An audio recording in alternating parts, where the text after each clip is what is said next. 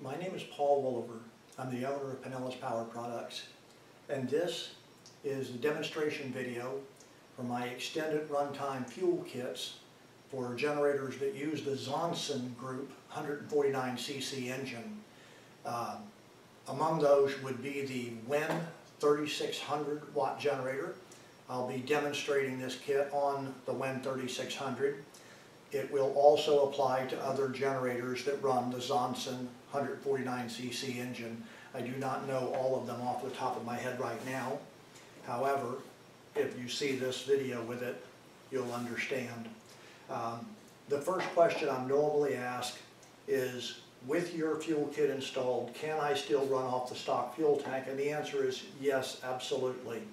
If you want to run it off the stock fuel tank, you'll run it absolutely the same way you did before you installed my kit.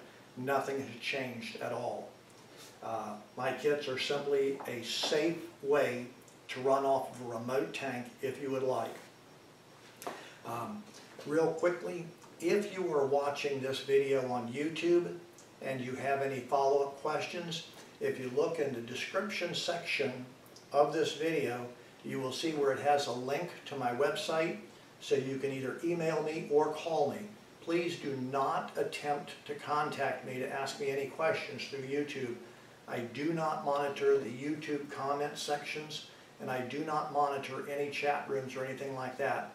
If you want to get in touch with me, just contact me through my own email or through the phone number, and it's all listed on my website, as well as a thorough FAQ page that nobody ever seems to read anyway, and then the product description pages that have a lot of detail on it. But if you do not see the answer to your question, do not hesitate to call me. That's what I'm there for. Real quickly, the operation of this kit is very simple. If you have already watched the installation instruction video, then you know how the kit is installed. In addition to all the parts shown on the installation instruction video, the kit will come with a 3-meter fuel hose and a quick disconnect fitting that will screw into your marine tank. This one already has a fitting screwed into it, but I just wanted to show you real quickly the extra parts that come with the kit. These are Yamaha style fittings, which are slightly different than the Mercury style fittings. If you break one or you need extras, you can either order them off my website or go down to your local Bass Pro Shops or whatever and get the Yamaha style fittings. They're totally different than the Evinrude, and they're just different enough from the Mercury ones that they won't work. If the package says fits Mercury and Yamaha, that's your first clue, it won't work. Get the Yamaha fittings. They're just different enough to cause you problems. The next thing is that my kits are a genuine fuel transfer kit. It is not a gravity feed, it is not a through the cap, it is not a one-size-fits-all. Like I say, this particular kit will fit anything running the Johnson Group 149cc engine. The kits are designed to have the fuel tank sitting on the ground next to the generator. The only reason I've got them up in the air like this is because I'm old and I'm tired and I don't feel like crouching down. And also it's much easier to shoot the video this way.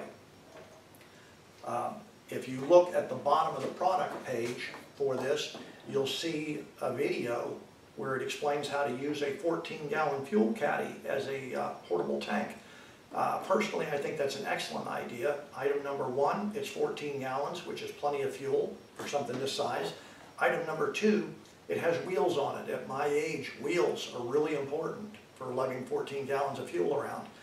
And last but not least, I've seen so many different inherent problems with these marine fuel tanks that the fuel caddy does not have. And if you watch the video on the fuel caddy, I go over all of them. So I'm not going to repeat them here. But at any rate, setup is straightforward and simple. You'll get a 3-meter hose, which if your brain works in American, that's about 9.5 feet. On the hose, there's an arrow, and that arrow points in the direction of fuel flow. So, your fuel is going to flow from the remote tank to the generator. I would advise opening the fuel tank vent first, just to make sure that it is open. And if you've had problems with your fuel tank, crack the fuel cap lid loose to make sure it vents. One sure sign that your vent is not working is if you go to snap this fitting on and it sprays gas all over the place, your vent's not working. And you'll need to run the generator with the fuel cap cracked open. And I do see a lot of these vents fail. The manual vent like this one has fails a lot less often. The automatic vent ones, it's close to a 60% failure rate, which is atrocious. But at any rate, you'll snap this fitting onto the tank, and because I have the fuel cap loose, it didn't spray all over the place. We've got the fuel tank vent open. On the generator, I have the fuel inlet port right here. In order to be safe, run the fuel hose around the front of the generator, under the handle, and then snap it on. The reason that I say to do it this way is because gasoline is flammable, which everybody knows, and I don't want the fuel hose to be hanging down or have any possibility of hanging down in front of the exhaust, which is blowing out hot exhaust gases. As I stated earlier, if you are running this thing off the stock tank, you'll run it exactly as though you did before without any changes in your procedure. If you're running it on my remote tank then, there's a decal right here that explains the steps to it. And that would be to hook up the hose, open the vent on the remote fuel tank. Then on the Johnson Group generators, there's a 4-position switch, which is engine off, fuel off, run, and choke.